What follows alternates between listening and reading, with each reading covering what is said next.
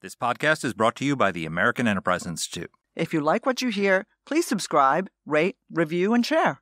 Thanks for listening. Here's our show. What in the hell's going on? What the hell is going on? What the hell is going on? I don't know what the hell he's talking about. You don't have to know what the hell is on it. What the hell's the matter with these guys? We don't know what's going on. What the hell's going on? Who in God's name knows what it's all about?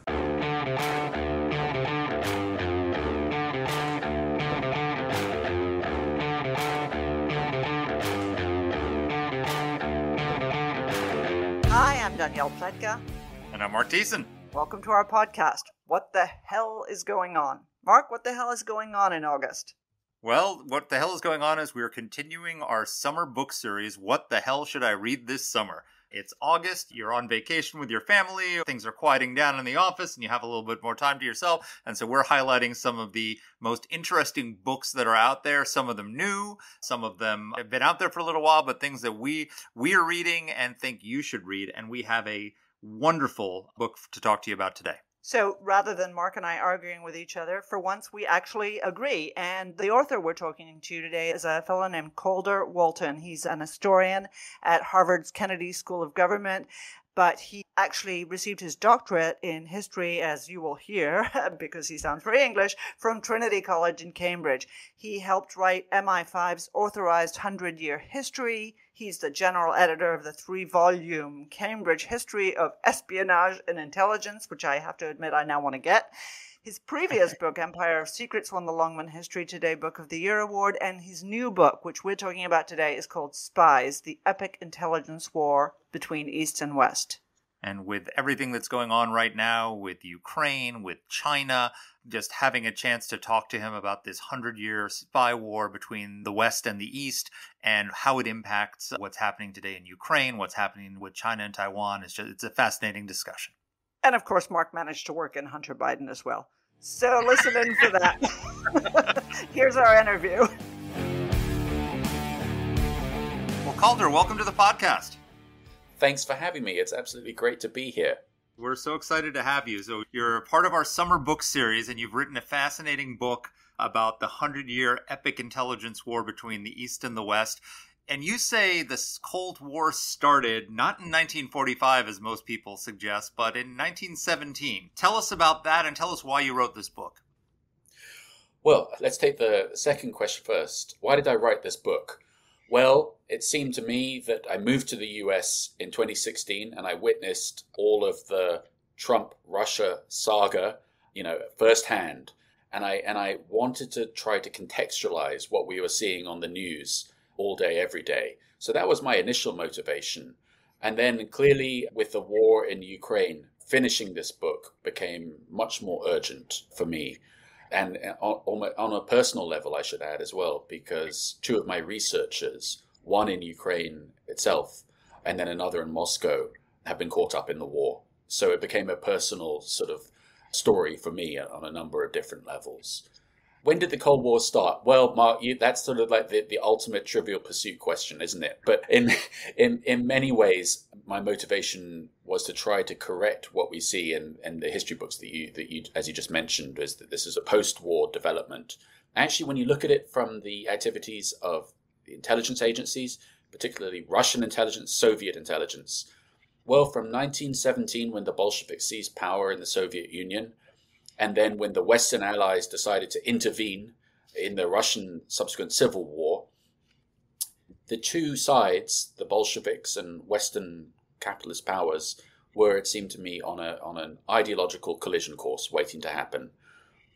But what we find is that when you look at what Soviet intelligence services were doing, they were already in this ideological conflict from the 1920s onwards. And it just took the subsequent years, and then during the Second World War and after it, for the Western powers to realize that they were actually in this struggle already. They just didn't realize the full components and proportions of it. So by the end of the Second World War, and this is quite appropriate given the film Oppenheimer, the end of the Second World War, the Soviets had stolen the plans for the US Anglo-American atomic bomb project. So by the time they detonated it, Stalin already had those plans from his spies deep inside the Manhattan Project. And this of nuclear weapons, of course, would shape the subsequent decades in international relations down to the present day. So it all started, in my view, when you look at it from intelligence, much earlier than we tend to imagine. So I want to talk to you particularly about the anecdotes that you have in the book, but I also want to ask you a sort of a general question, which I think is hugely important as we think about Putin right now and how he makes judgments. You actually make the argument that, just as the intelligence Cold War started before the actual Cold War, the intelligence Cold War has indeed continued long beyond the existence of the Soviet Union. But one of the points that you make is about how intelligence works under a dictator. Yeah. Right? And I thought it was absolutely fascinating, when you talked about the purges and the unwillingness to give certain information to the leader, the fear. Can you just sort of open up about that and also, try and apply it to how we should think about Xi Jinping and Putin and their intelligence and decision making? Absolutely. Thanks for that question, Danny. That's hugely important. And that was one of the messages that I was trying to convey in the book. So I'm glad it resonated with you. But let's take that in two different stages. So on the Cold War, yes, as we just discussed, it started earlier than we tend to imagine. And when you look at it again from the intelligence and national security perspective, as far as the Kremlin's concerned, the Cold War never finished. This is a battle, a struggle, a war that turned out the wrong way as far as Putin's Kremlin is concerned, and actually in the 1990s as far as the intelligence services were concerned. So for Russian intelligence, the Cold War never finished. And in fact, Russia being humiliated on the world stage in the 1990s, no longer a superpower, was arguably even more aggressive than its services were even more aggressive towards the great enemy, the United States, than they were in the later stages of the Cold War. And it's exactly out of that sort of revanchist stew, bitter stew, that Putin emerges in the 1990s to become FSB director in 1998, and then, to the surprise of everyone, including probably himself, to become Russian leader. And the way that he receives intelligence and understands intelligence and uses it, again, it's so striking when you look at it from the historical perspective. The echoes with the great Soviet dictator Stalin, they're just so blindingly obvious. And we saw this with that bizarre press conference, national security meeting on the eve of the war in Ukraine, if you remember. So this is where Putin gathered the National Security Council, his Russian National Security Council, together. And it was quite clear that it was pre-recorded because people's, if you remember, their watches had different times on. So this was all choreographed, okay? But you remember that one of his officials in particular, the director of his Foreign Intelligence Service, Sergei Narishkin, the head of the SVR, which is the successor to the KGB, you remember how Putin humiliated him publicly because Narishkin was sort of straying off script. He wasn't saying exactly what Putin wanted to hear. And to my mind, looking at that, that is through and through straight out of the Soviet paradigm of an intelligence chief is there to essentially provide confirmation to what a leader is thinking, not to challenge it. So there's no room for telling truth to power in Putin's very real murderous court. Putin's officials quite rightly live in fear of their lives. So telling him that he's wrong is not something that anybody wants to do as a good career move, let alone to remain alive. So it's little wonder. Fall out of a window again, I guess. No one wants to. You want to be very careful of walking near any windows if you're going to tell Putin he's wrong about something. So little wonder. So that one moment for me of when he was humiliating his SVR director spoke volumes about how intelligence operates. But you're absolutely right that this isn't just Putin. This is, I would argue, historically and in present day, it's inherent to all autocratic regimes that, and we find the same, the little we have of publicly available information in the West about Chinese intelligence. So, and we should say first and foremost, we don't have defectors that we know about in public from Chinese intelligence. Hopefully defectors exist and are spilling the beans to Western intelligence services, but we don't have the same level as we do for Russian intelligence in the public yet. But you can see how the frightening prospect of Xi potentially making enormously significant geopolitical decisions on the basis of intelligence which by default, by necessity, by the structural system of his rule, autocratic rule, the Ministry of State Security, its principal civilian intelligence service, is not going to be giving Xi intelligence which says that he is wrong. And I've got this from interviews from CIA officers with deep expertise on China that confirm that essentially it's a similar model of the Soviets in the past and Russia today. And these are inherent flaws within that model of intelligence and national security. The confirmation bias inside totalitarian regimes of intelligence is an inherent flaw in their intelligence history. And so what we've seen here is that in Ukraine, because no one was willing to come to Putin and tell him what he didn't want to hear, he's made a terrible strategic blunder in Ukraine. Now we're seeing all the repercussions within the Russian military and the Prigozhin mutiny and all the rest of it. Exactly. No one is willing to go to Xi and tell him, we're not ready to invade Taiwan. Our military might not be as strong as you think it is and all the rest of it. But does the demonstration effect of Putin's miscalculation have an impact on him? Do you think that there is within China right now any kind of reassessment going on of their ability or readiness to take Taiwan?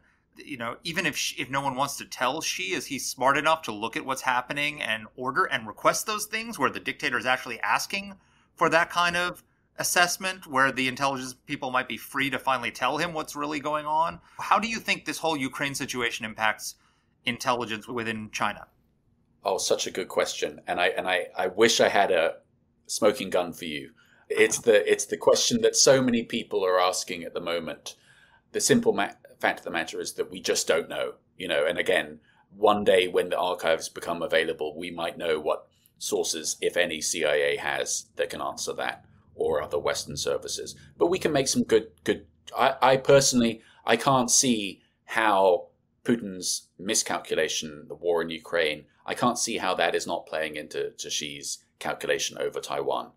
But as we all know, Taiwan is the one quote unquote legacy issue that Xi has left to solve. So this isn't going to be something that he's just going to sort of forget about and go, never mind about that. This is hugely important, as important for Xi, I would argue, as Ukraine is for Putin. When I was finishing writing the book, I went to Hong Kong and actually wrote the final chapter about China, much of it while looking out over the skyline in Hong Kong.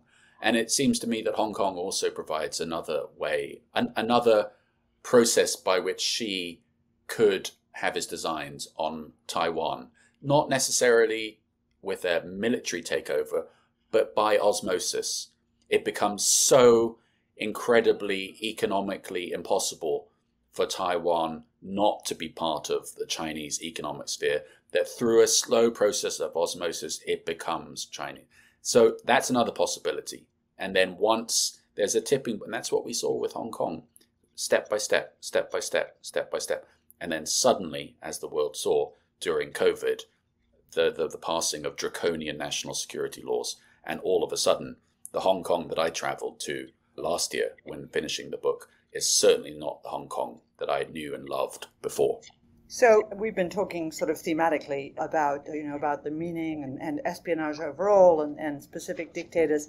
Pick one or two of your favorite stories from the book, the ones where if you have to dangle them out there like reeling in readers, what are those stories? I mean, although they are fairly well known, it just is such an extraordinary story. And some of the records that were declassified recently shed new light on them. It's the 5 Cambridge spies for me. So the spies who were recruited by the KGB's predecessor in the 1930s, and then during the Second World War, while the British government and the US government were looking elsewhere and consumed by the war against Hitler's Germany, well, Soviet espionage masterfully inserted them, the Cambridge Spies, deep inside the British establishment, the foreign policy establishment. Kim Philby, the notorious Cambridge spy, managed to become the head of the department in MI6 that was dealing with Soviet espionage. So the person in charge of MI6's operations to try to find Soviet spies was himself a spy.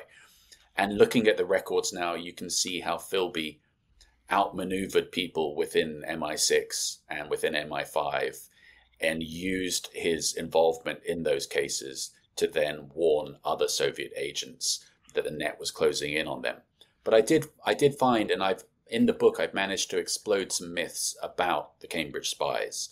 So within the Kremlin today, within Putin's Kremlin and within Russia's services, they are inevitably regarded as these sort of towering historic heroes of Russian foreign intelligence.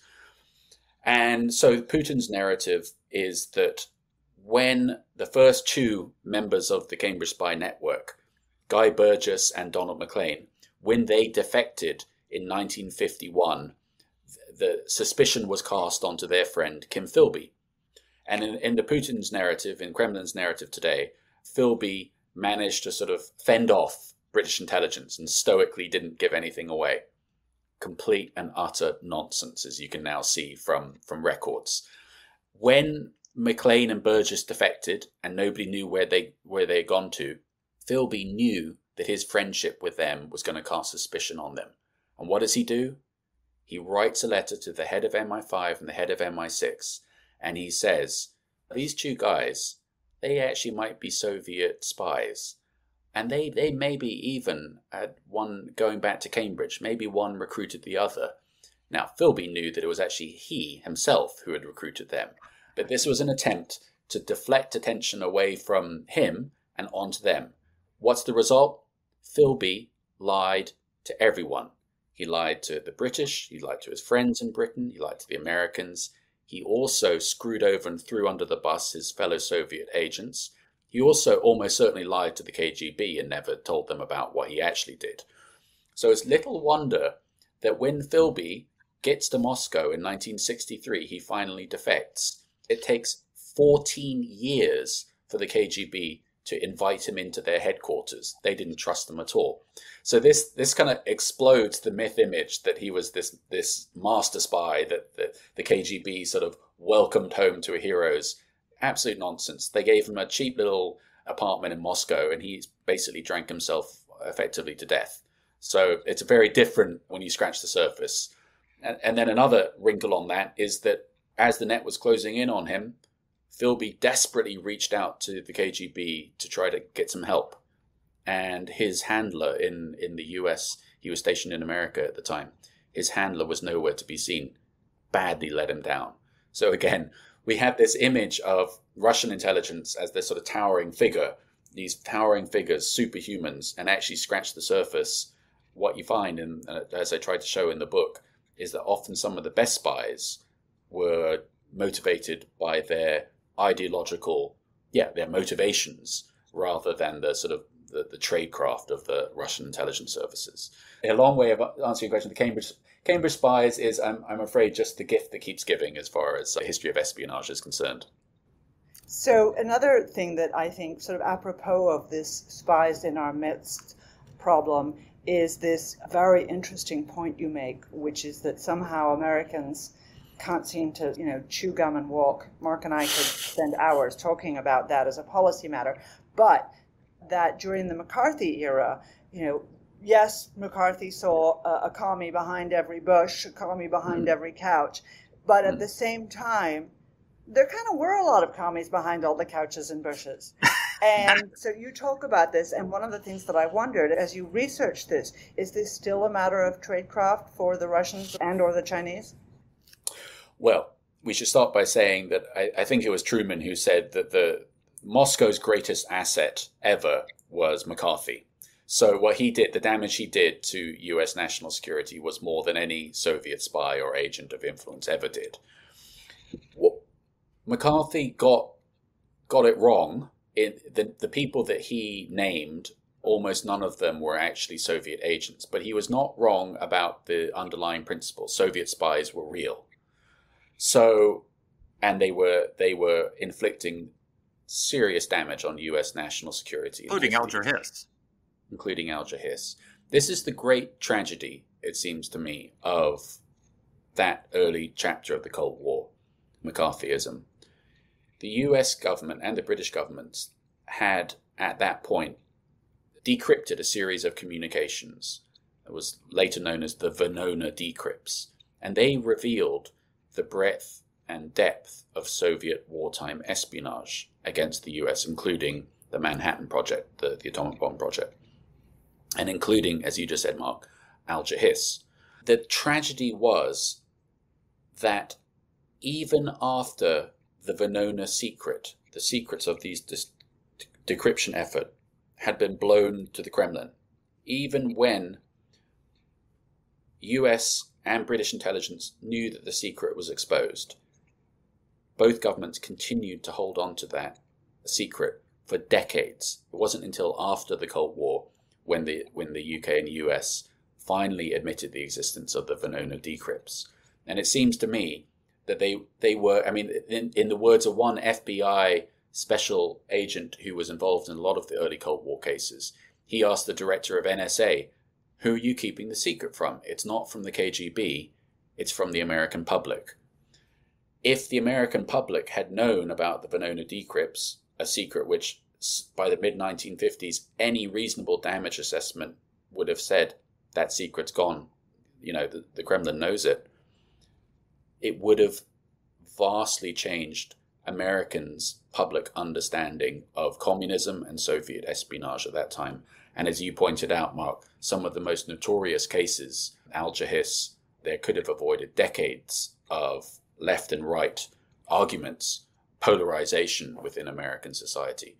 So, Danny, to get back to your point, though, is this something that the Russian services are still seeking to do, to exploit? I mean, what we're really talking about here is how they plant the seeds of disinformation or use, to use the KGB's term, useful idiots in Western countries to whip up a frenzy. Absolutely. And the thing is, what's changed with all of this is the environment of the social media environment today compared to the past, where it's just much quicker and easier for Russian services or any hostile service to spread disinformation and then get people, particularly in this country, and I do love this country, but in this country in particular, to then believe objectively falsifiable nonsense as truth.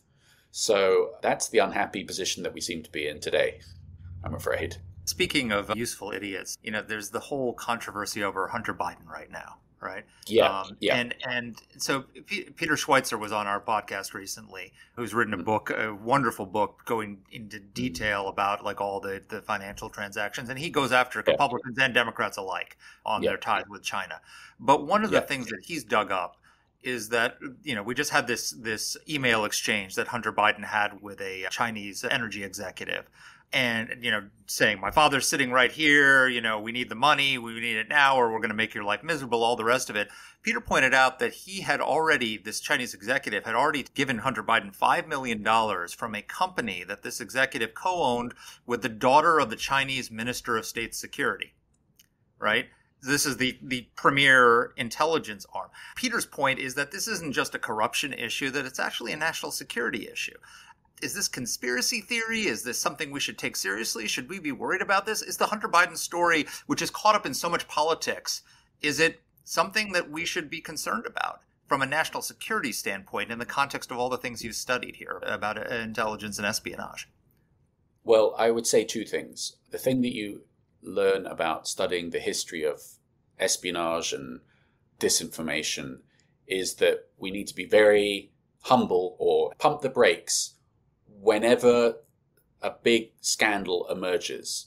Now, history shows that what appears in the public domain is generally the tip of an iceberg, and there's a lot more going on. Mm-hmm. So is it possible that this is a serious national security issue? Yes. Do I have proof to say that? No. Is it what I would urge your listeners to think about is hostile states like Russia and China, who are, after all, in a alliance with quote-unquote no limits, will use every opportunity they can to confuse and to discredit the US government.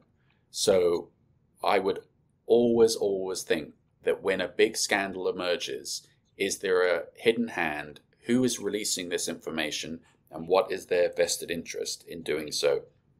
And is it possible that there's a foreign hand behind it? Now, this doesn't mean that you need to go down into the wilderness of mirrors and I don't know which way up and everything like that. But to answer your question is, with the fullness of time, and I would say this, I'm a historian, but more and more information we will know. And I can guarantee you that what we think we know right now is not going to be the whole truth, and more stuff will come out, which will change so humility, I guess, is my overall takeaway from writing this book, is that what appears to be one thing at one time generally turns into something else with the fullness of time. I'm sorry I can't provide a more. No one knows the answers. No one knows. It's that's just exactly fascinating that the family of the Minister of State Security would want to pay him that money, and it could be for influence. It could be to have him on the hook as compromat to discredit, the Biden administration in some way. I mean, there could be so many reasons why they did it, but it's not because Hunter Biden is an expert on energy in China. Yeah, it's a wilderness of mirrors. Here we are. Yep. No, I think you make one point very, very clear. There are a lot of lessons to take from the book, but one of the ones that I took most clearly is that our adversaries are so much better at the long game than we are. And perhaps, with the humility that is necessary that you describe from learning about this sort of almost more than 100-year war, that perhaps we could sharpen our long game just a little bit. I think you've summarized it better than I can. I mean, that's exactly it. It's the short-termism in the US, and indeed in my native country, the UK, is staggering when compared to both, obviously, China, but also Russia. I mean, Putin has been around for 3 decades. He's seen however many prime ministers and presidents come and go, and yet he's been able to pursue a grand strategy that is continuous. Little wonder, then, that we find ourselves spinning around in circles, chasing our tails, while Putin is been this steady hand. And then, compared to Xi now, we've got more of the same. So I think that short-termism is an illness that needs to be cured, certainly in this country, and I would argue in Europe and Britain as well. How do we go about doing that? Learn more history. I've got so many questions I want to ask you, but one of the things the stories you tell, where everyone was shocked by, obviously, the Russian election interference in 2016, and we went down some wrong paths on that. They managed to get us to spend 2 years and tens of millions of dollars chasing a conspiracy theory. But one of the things that's lost in it is that was nothing new. You point out that Stalin meddled in the 1948 presidential election trying to elect Henry Wallace. Can you tell that story? Because I don't think people know that. No, it's an absolutely extraordinary story that I found from Russian archives while researching the book. So Henry Wallace, former vice president who Truman had fired for being too left-wing, he was running as an independent in 1948. And there's always been this question mark within the sort of specialized literature, was Wallace a Soviet agent? Doesn't seem that he was actually ever recruited. They didn't, as far as I can tell, the Soviet intelligence didn't give him a code name, which is revealing. He doesn't seem to appear under a code name in the Venona decrypts that I mentioned earlier. But what we can now say is for certain is that in 1948, as he was preparing his election platform running against Truman as an independent, he was secretly corresponding, and I hate to use this word, but I think it's true, colluding with Stalin about what political platforms, agenda would be useful for Stalin for him, Wallace, to include in his electoral campaign. So we've got the correspondence going between them through the Soviet ambassador in Washington with Stalin's characteristic handwritten notes in his pencils saying, don't do, this isn't so useful, present more on that. And then they had a plan that Wallace would write a public letter outlining, how friendship with the Soviet Union could be created. And then Stalin, according to the plan, would publicly respond to that letter. It all went to plan. Now, what happened? Wallace dismally lost that election. Okay. So the net result was nothing for Stalin. And then there's this absolutely horrendous footnote to the whole thing, which is after that, then Wallace continued to write to Stalin. He never replied. And he writes to his foreign minister and says, we've got enough from this guy. We don't need to bother anymore. Let him go. Wallace, in the early 1950s, came clean and wrote this remarkable public letter saying where I was wrong about Stalin and communism. So he saw that he got it right in the end after all of this. It's important to say. That lesson of using the freedoms within the West, particularly the US in its elections, to help candidates who would be advantageous to the Kremlin, that was not lost. And that was repeated again in the 1960s. They tried to undermine, the KGB did everything they could to prevent Reagan winning a second term. And then little wonder then that we find Russian intelligence in 2016 using the same strategy, different techniques, social media, same underlying principle. Use the openness of the freedoms within the US as its own downfall and help to get someone elected who would be advantageous to the Kremlin. Same strategy. So there was just a big piece, it was either the New York Times or the Washington Post, about the Chinese efforts to use the Chinese diaspora in Canada to target members of parliament who are anti-Chinese. There was a member from British Columbia, a member of parliament who is ethnically Chinese and was very big critic of China on the Uyghurs. And all of a sudden, no one in the Chinese community was answering his calls, all his money dried up, all of his support, no one would host him for events like that. And it turns out that the Chinese Communist Party was infiltrating the diaspora to undermine him. I mean, is China taking the lessons of this and doing this as well? Absolutely, 100%. And I've had this story sort of coming at me in every direction for about the last year from people within that I know and highly respect within Canadian intelligence and national security circles, saying the US media isn't reporting on this, but there is a significant effort of election interference in Canada. So finally, I think that the US media is giving this the attention that it deserves. And of course, what happens in Canada, there's no reason why it won't be happening here. So I think, to my mind, we were, in the last presidential election, we were getting worried about the existence and operation of deep fakes. As far as I know, that didn't really play out. That's the one area that I'm really very concerned about as we go forward up to 2024. Deep fakes operated by both Chinese and Russian intelligence on social media.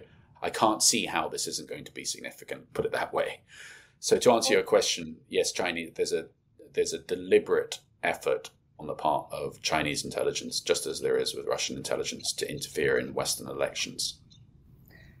So, exit question from me, and we keep saying that we're going to let you go, and then I have another question for you. But so, absolutely, the Chinese and the Russians have used their intelligence operatives and skills to interfere in elections, not simply in Canada and the United States, but Australia and all over Asia and in UK. Europe as well. Yeah. Sometimes UK for sure. Sometimes they have a preferred candidate. Sometimes they just want to erode faith in the system, erode faith in democracy, as they've done very effectively, I think, certainly in the US.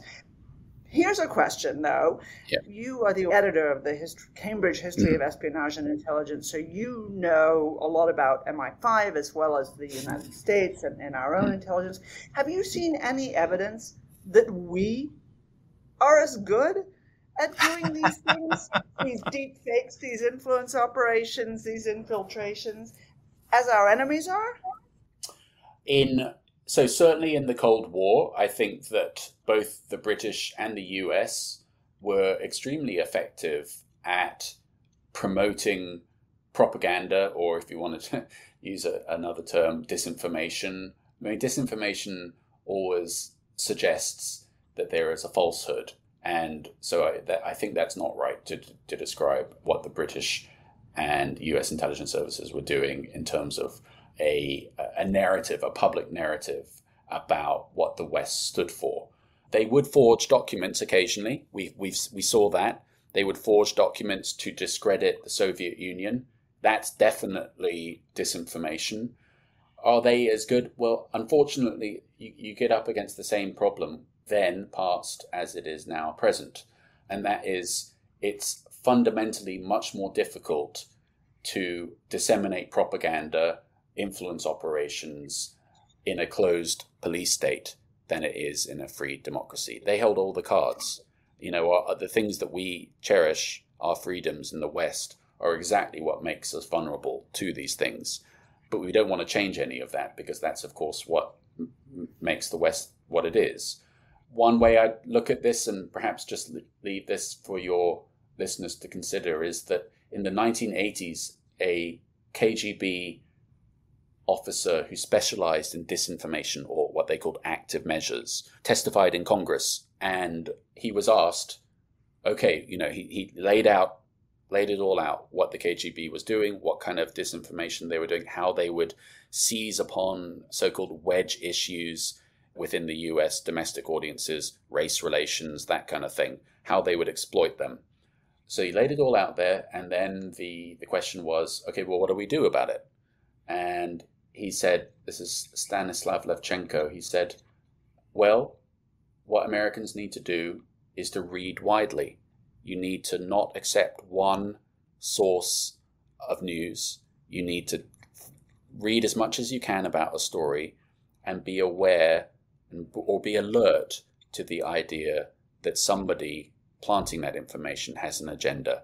And it seems to me that is just the same today as it was then. Don't get your news from one single source. Read widely and think critically. And that, I think, is the best antidote we can have. I'm going to have two exit questions because I want to end on a story that you broke in your book. But because based on what we just discussed, I wanted to ask you something else, which is talk to us about the asymmetry and the relative strengths and weaknesses of Western intelligence versus totalitarian intelligence. We talked a little bit about the weaknesses in the confirmation bias, but you wrote a piece in Foreign Policy where you talked about how Chinese intelligence agencies aren't held to account by political bodies, so that gives them a certain freedom that ours don't have. They're allowed to conduct industrial intelligence, whereas our agencies aren't allowed to do that. They have ubiquitous technical surveillance that we don't have the advantages of. Talk to us a little bit about the strengths and weaknesses of Chinese and Russian intelligence versus the United States, and how do we make up for our weaknesses and exploit their weaknesses? Well, great question, Mark. Massive question. So that's exactly it. So China, like Russia, is probably, and North Korea, Iran, they are, as closed police states, the hardest possible targets for any foreign intelligence service to collect reliable intelligence on. So the Soviet Union was in the past the Eastern Bloc at satellites, but now you throw into the mix, as you just correctly described it, ubiquitous technical surveillance, facial recognition, scanning QR codes to get in and out of buildings and stuff.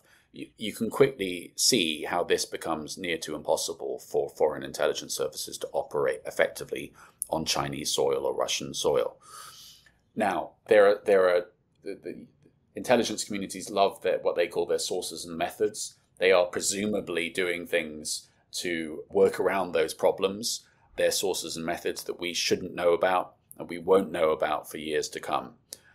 It seems to me, looking at the history of intelligence and national security in the 20th century and then this century, the game changer for Western services is this revolution that's underway at the moment from open source or commercially available intelligence. So outfits that your listeners may be heard of, like Bellingcat, that are doing some remarkable investigations into Russian operations in Western countries, all from commercially available intelligence. There are other providers of open source and commercially available. They're doing things that traditionally a secret service would have taken enormous resources to have pulled off, and even then, not sure if they could have done back in the old days. And they're now being done, through the click of a mouse over computers. That's the future of how Western services, working in conjunction with the private sector, can compete with these closed authoritarian regimes. It seems to me that Western services need to figure out a way to incorporate what the private sector is doing, because the keys to success lay with the private sector, no longer with the government. The statistic is that during the Cold War in the 20th century, about 80% of US intelligence collection came from clandestine collection. So from signals intelligence, intercepts, other technical eavesdropping, and from human sources. So 80% from that, 20% from open sources. And now those proportions are thought exactly reversed. Wow. It's open source. Open source is the coin of the realm, and that's what's happening. And then it can be supplemented by clandestine collection. So the age of the traditional Secret Service, the age of the CIA, as we think about it historically, that's over. And it is about open source. We're not going to compete with Chinese intelligence or Russian intelligence using traditional methods. I guarantee you the way ahead with this. And I know that intelligence communities are thinking along the same line, but they're in a sort of existential crisis themselves, trying to figure out how do we incorporate open source, commercially available intelligence into a secret service. Doesn't that mean that we're no longer a secret service? Well, yes, I'm afraid so, because intelligence is changing. So that's what we're undergoing in the West at the moment. All right. And final question, actual last exit question. Yeah. Because you've got so many great stories in this book, and I encourage everybody to go Thanks. read it because there's so many great stories. But you broke some news because under Stalin, of course, you talk about how the Soviets carried out campaigns of assassinations abroad and how Putin has revived this. Yeah. And so I'd like you to talk a little bit about that. But you broke a particular story about, I'm going to mispronounce the name, Alexander Potoyev. Tell us who he is and what you found out that the Russians tried to do to him. So this is a story that was it was a remarkable story that I got from two different sources. So Alexander Potoyev is a spy who the CIA recruited deep inside Russian intelligence. And he was working in the so-called illegals directorate. That's to say Russian operatives deep undercover, like the series The Americans, if you remember that. Mm-hmm. So these are Russian intelligence operatives blending in, living under aliases or what they call legends in Western countries. He was the one who disclosed the existence of, amongst other secrets he betrayed to the CIA, the existence of a network of Russian illegals operating in the United States. And they were arrested in 2010. And this included, if you remember, Anna Chapman, the rather glamorous femme fatale, as she was. and they were swapped in a spy swap, with Western agents being swapped going the other way and the caught Russian spies going the other way. Soon after, needless to say, the CIA exfiltrated their agent, Potayev, to the West, and he has been living under an alias ever since. Now, in the year after he disappeared, it was blindingly obvious who the spy was, because all of a sudden he disappeared. A Kremlin spokesman said the year after, in 2011, we know who the traitor is, and we're going to be sending a Merkada, which is a reference to the Soviet assassin who killed Trotsky in 1940. So they said, we're going to send an assassin. Openly announced this. Openly. But part of this, of course, is making the as the Kremlin sees a traitor, as we in the, yes, a brave hero who betrayed secrets about Putin's regime to the West. The strategy is to make him terrified for his life. So there was no secret that the Kremlin was trying to do this. But what I showed through 2 exclusive interviews with CIA officers who wish to remain anonymous is that in 2020, Russian intelligence was in late-stage planning of an assassination plot to kill him on US soil. And the proportions of this, the significance of this really can't be overstated. Throughout the Cold War and up until that point, there had always been a bright red line that Russia wouldn't conduct assassinations on US soil. Britain, something different, as we saw with Litvinenko, if you remember, assassinated using polonium-laced tea in central London, and then Sergei Skripal in 2018. And there have been a spate of assassinations in Europe as well, but never in the United States. And this was a red line that it seems now, we can say with confidence, that Putin was prepared to step over and actually conduct an assassination on US soil. It was thwarted by US intelligence, and I'm reliably told that the CIA spy is now somewhere else entirely, living under a different alias. So it really showed the murderous intentions of Putin's regime, it seems to me. It was a remarkable story. I'm a historian, not an investigative journalist. I'm the first to say out of my depth with this. But the New York Times investigated and confirmed it. I have to say that was one to put on my bedroom wall to say the New York Times has confirmed my research. It was relieving, to say the least, that I wasn't going down the wrong trail with this. And no, it was, I think, a hugely important story to get out in the public domain, to try to throw as much light as possible on the intentions of Putin's intelligence services and what they're prepared to do. Well, the whole book is fantastic. It really is. And for all of our listeners, we really do commend it. Spies, the epic intelligence war between East and West, Calder, Walton. This has just been amazing. What a great conversation. Thank you for joining us. Thank you so much for having me. I really enjoyed it. Take care. Let us know what topics you'd like us to cover. You can get in touch with the show by emailing us at whatthehell@aei.org. Or you can reach us on Twitter. I'm at @dpletka. And I'm at Mark Thiessen. That's Mark with a C. Please rate and review the podcast. If you like the show, please subscribe, share it, comment on Apple Podcasts, or wherever you're listening to this. Thanks for listening.